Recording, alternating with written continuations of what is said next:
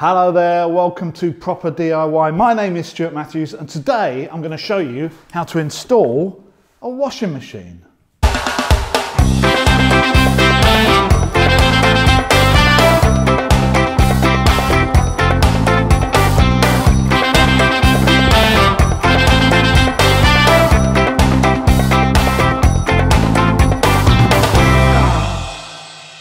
So installing a washing machine is far easier than most people think, and the company that just dropped this off wanted £50 for the privilege, hence time to get the tools out and do it yourself. Now, talking about tools, the tools are very straightforward.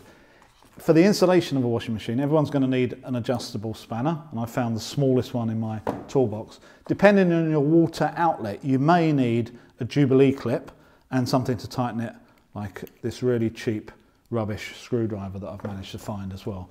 Before I can start any of that though, I've got to get this adjacent to where I'm installing it and get it unwrapped.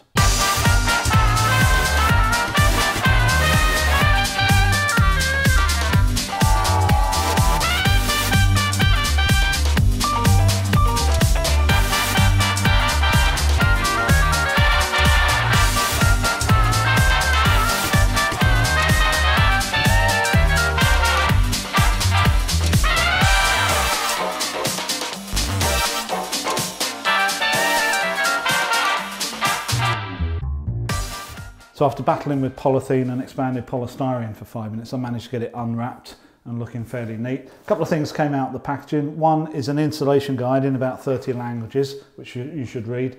In the drum, you will always find a water pipe, that is clean water in, that we'll connect in a minute. And also obviously instructions, and there's some bits and bobs as well. Now, just before we go any further, just a little bit about the anatomy of the backside of a washing machine. You'll always see a flexible hose. This would be water out, dirty water out. This I don't need to tell you about. And 99% of the time on washing machines these days, there will just be cold, clean water in. Once upon a time, quite often there would be a cold and a hot, but these days there just tends to be a cold and the heater inside then heats it up.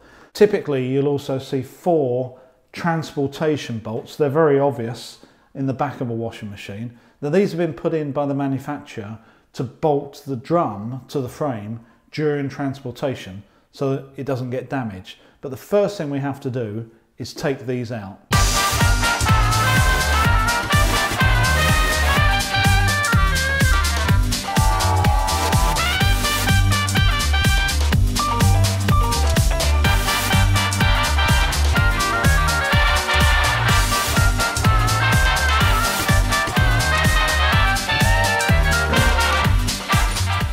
It's important that when you do take these out, you also take out the rubber and the whole fit in as well. And that means that the drum is now free to move.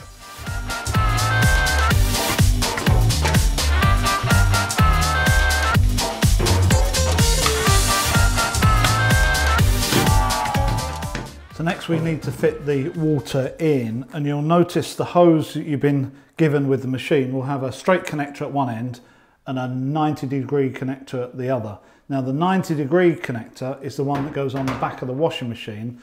So when you push it back in its final position, the hose isn't kinked against the wall. So the way that this gets a good seal is that there's a washer in there that pushes against this plastic. You have to make sure that the washer is in, it's clean, this is clean as well. And now we can fit this just by hand tightening.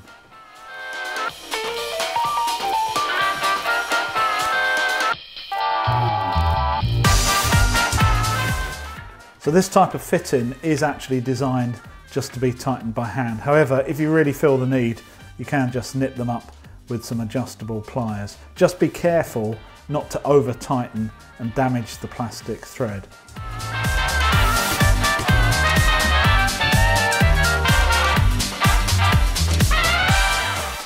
Once these are on, then it's the moment of truth and the water can be turned on. I personally like to check for leaks just with a dry hand, feeling the underside of each connection just for any dampness. And if this is okay, then we're good to go.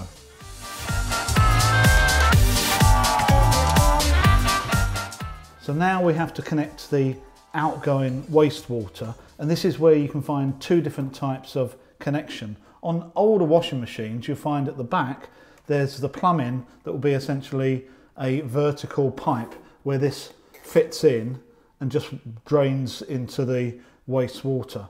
On a lot more modern properties, this actually fits into something underneath the sink that looks a little bit like this, and you can see it under here where we're going to fit this directly to the sink outlet with a Jubilee clip to keep it nice and tight.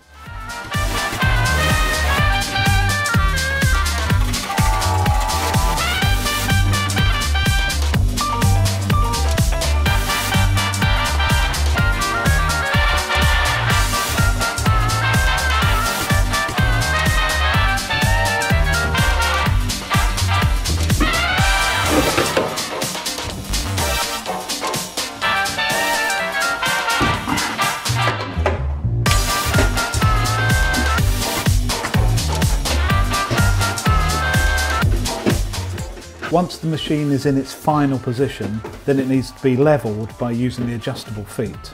It's best to use a spirit level for this, and to make sure it doesn't move around during the spin cycle, it's really important that each rubber foot is sitting firmly on the ground. The feet can then be locked in position by tightening the locking nut.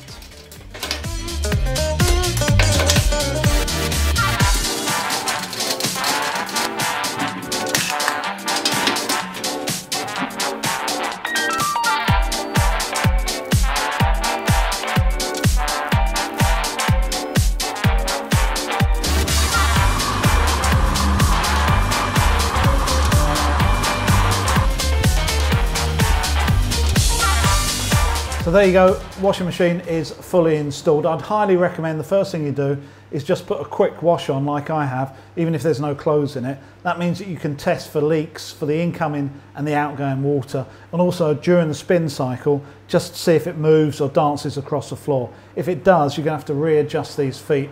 It's worth it because it's going to be here for some time. So I hope you've enjoyed this video. If you have, please check out the other ones on my channel, which is everything from changing the plug all the way through to building works and everything in between. And if you're feeling really brave, please hit subscribe. So from a fully installed washing machine and another 50 quid saved, see you next time.